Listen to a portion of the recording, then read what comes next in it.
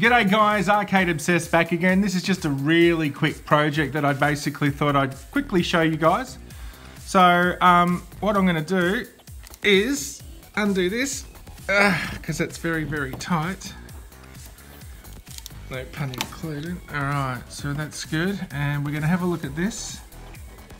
Right, have to clean up some of the glue there. Okay.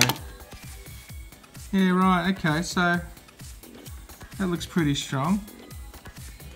Okie dokie. So basically, yeah, look what we're going to do. This is for a wall mount.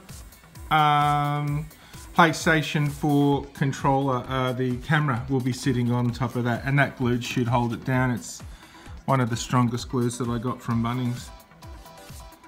So let's pray for that. All right, let's clean this up, put it on the wall and see how we go. Cheers.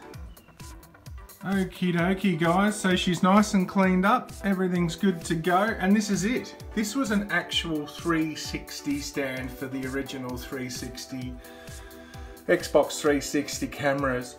So what I did, you know, glues are glues these days, they're incredibly reliable, very, very strong, and I made sure I got an incredibly strong glue. This TV is paper thin, so I'm sure it'll be okay. We'll see how we go. But yeah, I cleaned it up and that's it. And that was clamped down. So that's now going to be my position for my PlayStation 4 camera. Alrighty, cheers. So this is the glue that I used, guys. It's called Sully's Power Grip. Sticks and withstands virtually anything. 5-gram tube. The bigger gram tube was almost $20, but this was something like 5.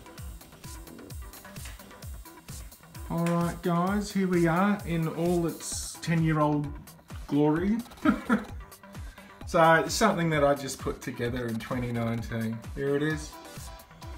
And it looks gorgeous. That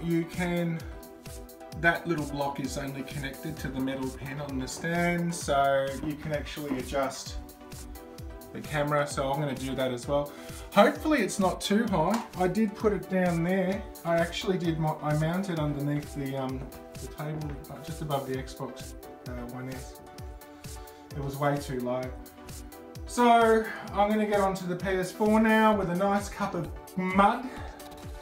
Coffee, and yeah, calibrate this camera and hopefully she works. So in that height, it's all connected, ready to go. So thought I'd just show you. Yeah, it's amazing what a little bit of intuition and a little bit of product from eBay or AliExpress can get you. I think it was eBay anyway.